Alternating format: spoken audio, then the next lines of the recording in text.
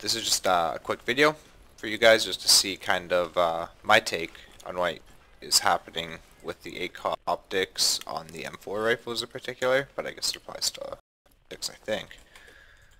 So I'm just going to test out the difference in recoil spread using the M4 rifles. First off, with the red dot, I'm going to go aim meter targets, aim at the base of them, see where this recoil kind of takes me.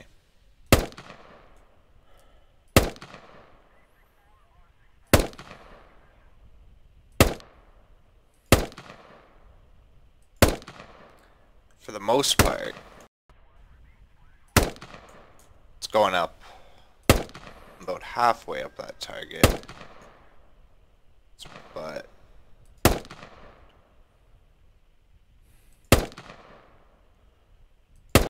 it usually lands about halfway up that target, maybe a little more.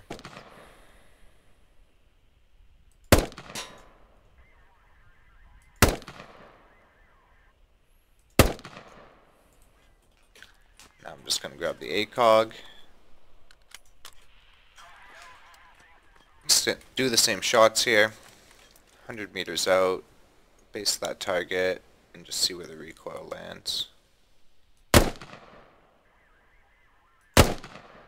So right away, the difference in recoil here is it bounces quite a bit higher than with the aim point.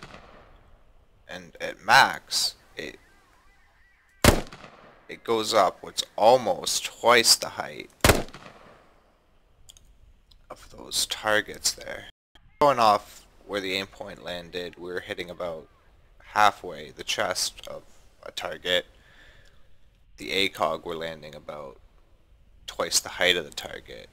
So about 4 times more recoil using the ACOG here. And I believe the ACOG rifle scope uses a 4 times magnification zoom, and that kind of seems off what with super quick, not accurate math is telling me that the recoil is increased by. And I don't know if that's an accurate representation of how recoil should be modeled, but just wanted to make this video and just show you guys my take on it. Thanks for watching.